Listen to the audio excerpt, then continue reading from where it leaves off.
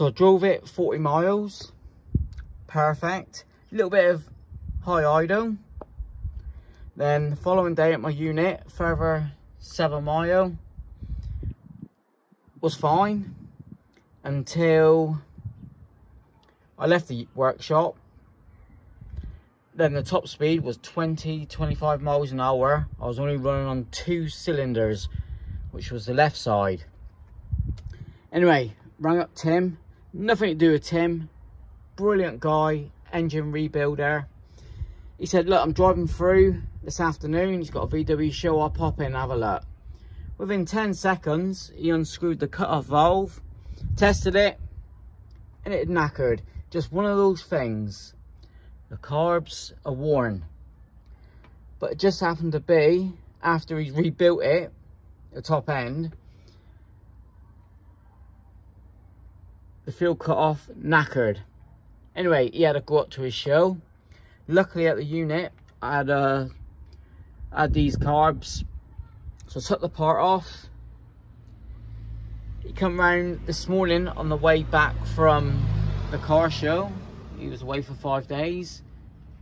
If it was me, I would have just gone home and come up another day. But no, he popped in, reset everything, running lovely. Next minute, he noticed the choke won't open on the left side.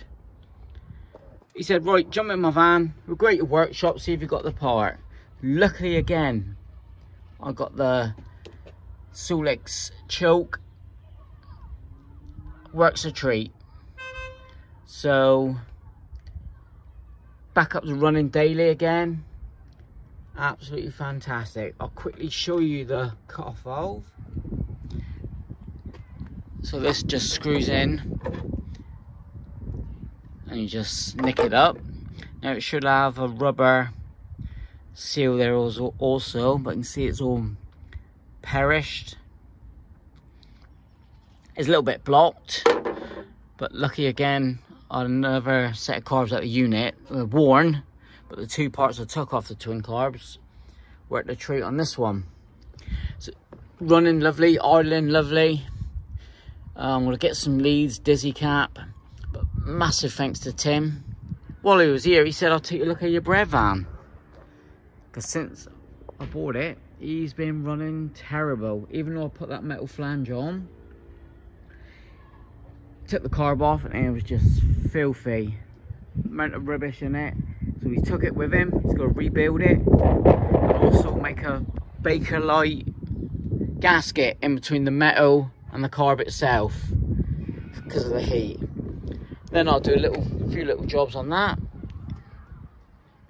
Put a UK MOT on it because Mrs. bought me that for my 50th. Even though, yeah, 50th. But going back to this Squareback, fantastic. His work, knowledge, he telling me so much at my workshop. Brilliant guy. Recommended. Link in the description, comments, whatever. And yeah, let's get some work going to Tim.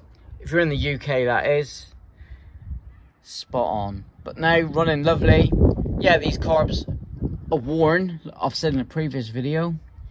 We'll see if we can get a full rebuild kit. If not, it'll be the old Webbers on here, but sounds sweet. I just thought I'd stick that up. 2 problems, nothing to do with the engine rebuild, just one of those things. So thanks for watching. Next video, could it be the Wizard, Patina Buck? Nope, there's an incoming tomorrow evening. Right, cheers.